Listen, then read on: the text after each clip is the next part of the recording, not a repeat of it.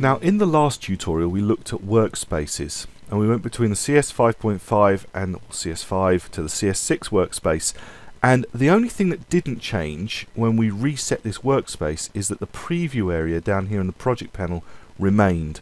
Now, the actual layout of a CS5 or a CS5.5 project will open as the default layout in CS6 when you open the project, but when you click the option to Windows Workspace Reset Workspace, you'll find that resetting the current workspace doesn't get rid of this preview area, which is an option that's stored with the CS6 program interface itself.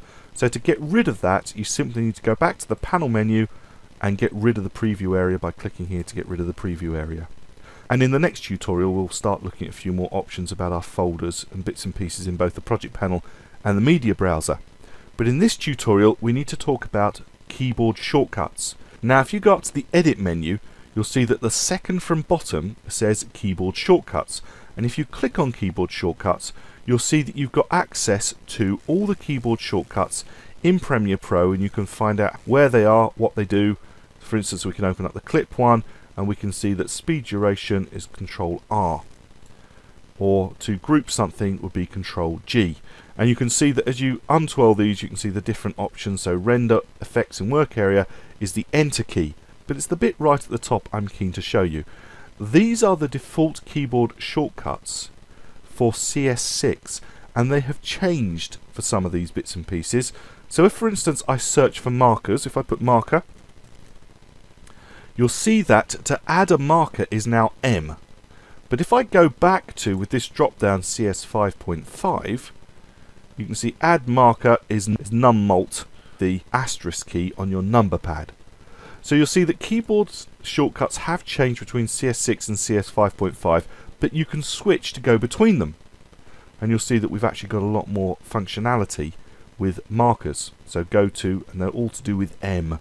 So go to next marker, Shift M, go to previous marker, Control Shift M, and clear all markers. So you can see we've got a whole load more functionality with markers.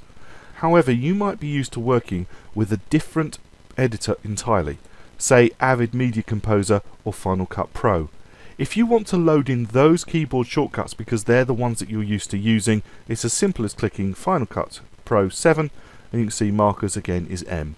You lose the additional functionality that's built in to CS6, and in time hopefully you'll be able to take on the new keyboard shortcuts and learn them. But if you would much rather start by working with keyboard shortcuts that you are used to, then you can start off by loading them straight in, and then when you're ready you can go from whatever you previously used to Adobe Premiere Pro CS6, and you'll have those keyboard shortcuts built in. Now, say I want to change a keyboard shortcut. So say I wanted to change the marker back to the asterisk key on my number pad. Well, I can select it, I can go to Edit, hitting whatever it is. So I would hit the asterisk key on my number pad, which is what nummult is all about, and then to undo, or I could clear. So it's very simple to change your keyboard shortcuts and load in other keyboard shortcuts, and even save out your keyboard shortcuts. So I've got all my keyboard shortcuts, and I give it a new name for a custom keyboard shortcut layout that I've got, and then I can save it and I can load that back in at some future time. Okay, that's keyboard shortcuts. In the next tutorial we're going to look at some of these folder options down here in the project panel, and also some of the options in the media browser.